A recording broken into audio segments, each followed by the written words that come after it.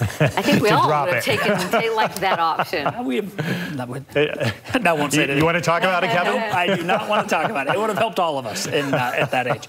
Hey, let's talk about a storm that's bringing valley rain and mountain snow. It's going to linger tonight and even into the day tomorrow. This is up at Park City Mountain. Night skiing's underway on the payday lift, and I was just talking over to our friends in the weather station. It's crazy. There's hardly anybody there that's taking advantage of that night skiing. So kind of a quiet night up at Park City. We've had some light snow throughout the day and more snow coming tonight and throughout the day tomorrow. So let's talk a little bit about this. Alta sending this picture in. They had some really nice snow overnight and into this morning, making for a really nice powder day. It wasn't crazy deep, but 6 to 7 inches up towards Alta. In fact, I think their 24-hour total came in at 9 inches. So pretty shot coming in from Little Cottonwood Canyon.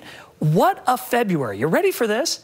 Salt Lake International has had 2.82 inches of precipitation so far this month. Without getting another drop, it's the wettest February in Salt Lake in 26 years.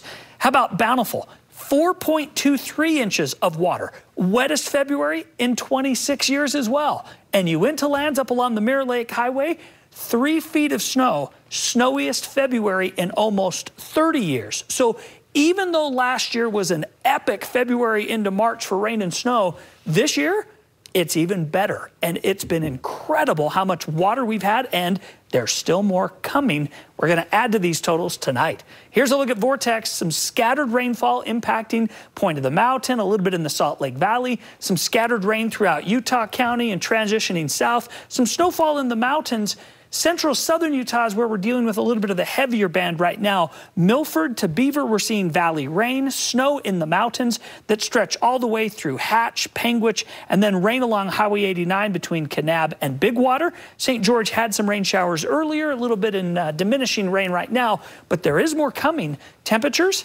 40s and 50s across much of the state. Now, Logan, it's been cool, 38 there right now. Vernal's the same, but those 50s stretch all the way from Fillmore to St. George to Las Vegas, and the rain band does too. When we talk about an atmospheric river, it's that line of rain going all the way out into the Pacific. We've got a low pressure that's also helping to contribute some of that pull from the moisture in the Pacific and flinging it towards the east.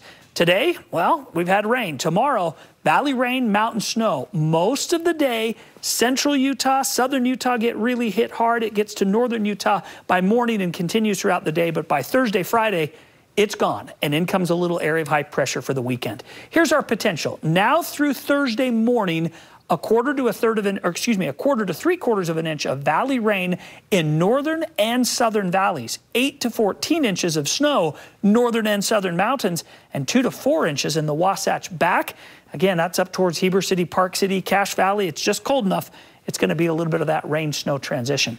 Southern Utah, rain tomorrow for St. George, a rain-snow mix in Cedar City, snowfall in the mountains. Southern Utah, stormy tomorrow, then it's gone. Thursday, Friday, Saturday, we're back to some sunshine and temperatures in the mid to upper 60s. In northern Utah, dealing with rain tonight and tomorrow, snow in the mountains at 8 to 14 inches on top of what we've already received. Salt Lake City will go to 46 with the rain. 7-day forecast, rain tomorrow, gone Thursday, sun out Friday, Saturday, and temperatures get to the mid-50s for the weekend. Another storm next week, Monday, Tuesday. That one's colder.